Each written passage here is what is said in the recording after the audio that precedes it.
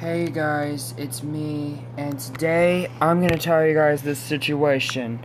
You wanna know what movie I'm never watching? I am never watching this piece of crap. Right here. Benchwarmers 2 Breaking Balls.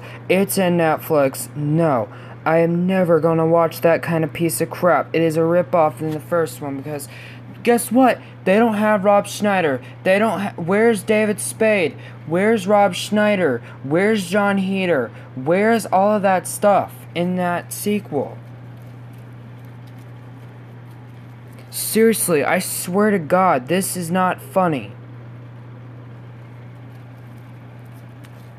I mean, I swear not a great... That does not sound like a good movie. Look at this. So far, they have been changing these actors lately. Look at this kind of crap. Look, what kind of crap is that? And what kind of crap is that? What kind of crap is that?